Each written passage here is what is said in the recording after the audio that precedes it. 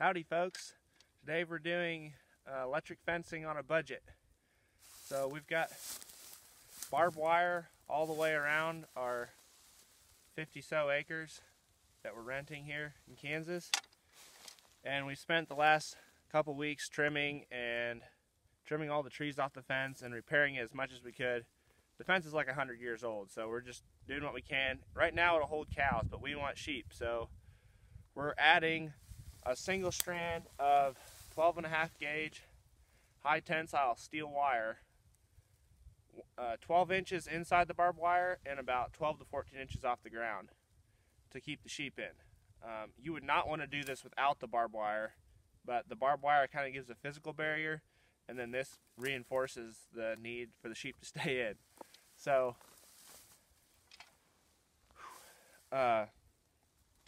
we've got some, I'm just putting in fiberglass stakes right now. I've already got my wire all stretched and mostly tight. So since we're trying to do this as low cost as we can, most of the stakes I'm using are these 3/8 of an inch fiberglass stakes from Ken Cove. A friend of mine is a Ken Cove dealer, so I got them through him, and all we got to do is hold the wire up. So these 3/8 are going to do the job for us in most of the places, and then I got some of the thicker 1/2 inch for when we need to make a little corner or something, just to give there a little more rigidity.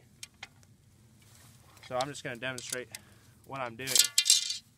I'm putting these stakes as far apart as I can, because all we got to do is hold the wire up where it'll zap the sheep when they come up to it. So I've got this little black cap that I can put on that'll protect the fiberglass from my hammer. I'll just drive this in.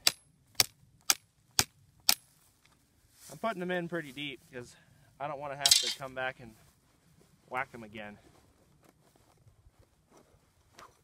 Then I got a pocket full of these clips. Ken Cove doesn't sell these clips to my knowledge. They have some other wire clips. That's what they look like.